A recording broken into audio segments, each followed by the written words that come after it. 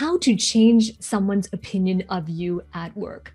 Have you been working in the same company for a while, or maybe the same industry for a while, and you are ready to take your career to the next level? Maybe you want to become an executive level in your company, or maybe you want that promotion to be a senior manager or a leader in your industry. And someone from your company, it could be a senior manager, your supervisor, or a C-level executive, someone from that company who has the authority to give you that promotion, has been denying you of that promotion because they see a gap or a limitation that you have demonstrated in the past, 2 years ago or 3 years ago. And somehow their perception of you, they've formulated this opinion of you because of something that happened in the past. And some time has passed already and you're ready for the promotion. You want to step into leadership. But those individuals, the senior individuals, still have that opinion of you, that you have that limitation, that you have those weaknesses. And now you're at this point where you're asking yourself, how do you change their opinion of you? That's exactly what happened in a recent coaching session with my clients. One of my clients, who is a senior manager position in a big tech company, she wanted to elevate her career path to become a director, a senior director. And there were a couple of high-level senior managers in her company who identified a couple of weaknesses in her ascension. So they have been raising red flags in terms of offering her the promotion. So she asked me this question of, how do you change someone's opinion, right? And how do I show up every single day so that I can change their opinion of me, so that they can realize and they can really see that I no longer have those limitations. I don't have those weaknesses anymore. So if you are listening and you are in a senior position in your career, but you want to be an executive level, or you want to step up in leadership, then in this video, I'm going to share that exact coaching call that I had with her. But for her privacy, I'm protecting her identity. So you won't be able to see her image, but you will see me answering and responding to her question. So watch on. And by the way, as you are watching and you are gathering some knowledge on how to handle this situation, remember, knowledge alone is not power. Applied knowledge is power. Only applications and implementation of what you learned will help you to change where you are at right now. So if applied knowledge is power, then I encourage you to comment below and share with me, because that is how you can participate, right? So comment below. What have you learned? What are your key takeaways? Comment below and continue to watch my response to her question. How can I show up every day to show others, the rest of other people who make a decision of promotion, that I don't have that issue anymore? So what you can do is position yourself in a way where the next time that person is with you in the room, or the next time there's a meeting and it's a brainstorming meeting, or you're doing a presentation, right? One of the best ways to change someone's perspective is to acknowledge their perspective. That's interesting. Yeah. Yeah. The first step in changing their perspective is acknowledging their perspective, which means that you acknowledge that in the past you were not an effective communicator, and that you were not as well versed in problem solving. Right. It's admission. That's the first step in changing their perspective.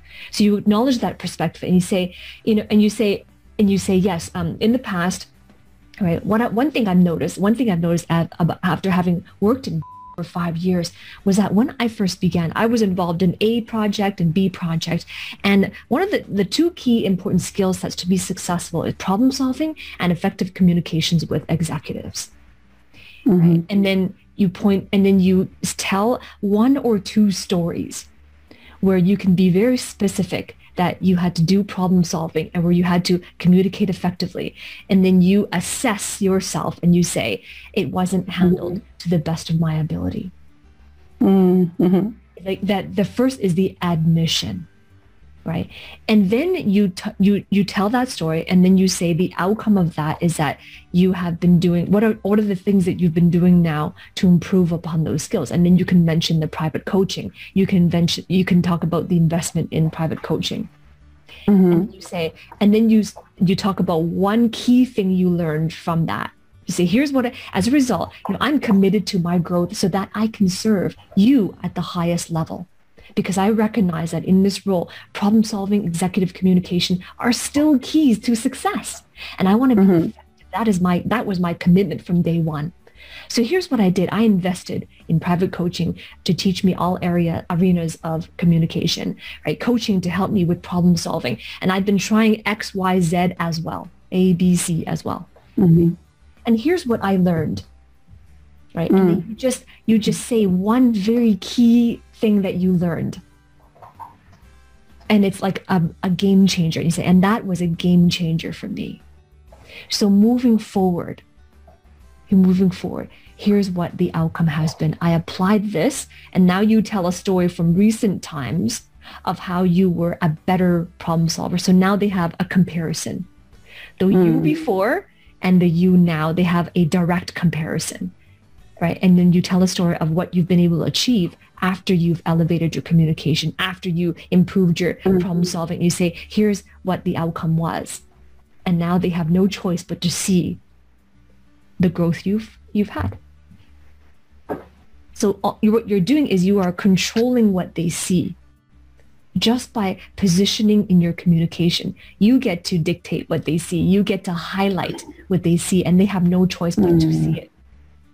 As you were listening to my response to my client, you will have heard that it is really based on the essence of understanding the principles of human psychology and behavior, how opinions are formed, how decisions are made, really at a subconscious level, right? So when you are hearing this and you are wanting to understand how to apply it to your career path, how do you apply it to your particular situation? And if you are listening to this and you are ready to receive some executive level coaching so that you can take your career to the next level, then I invite you to apply to coaching from me so that I will be your coach. I will be your mentor to guide you towards climbing that ladder to take your career to unprecedented levels that you desire to go. So if that's you and you're serious about creating these results in your life and in your career, then I invite you to apply.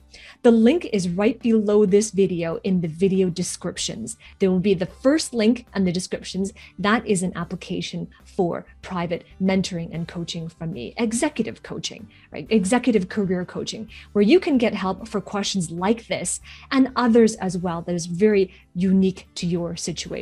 So if you're serious about creating that result for your career and in your life, then I invite you to click the link below, and I hope to see you on the other side.